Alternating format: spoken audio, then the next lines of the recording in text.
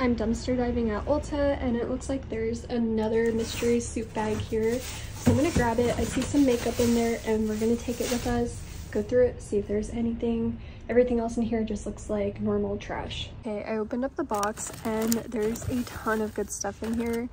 Looks like a lot of this is still inside. Oh, that is definitely in there. It's super heavy.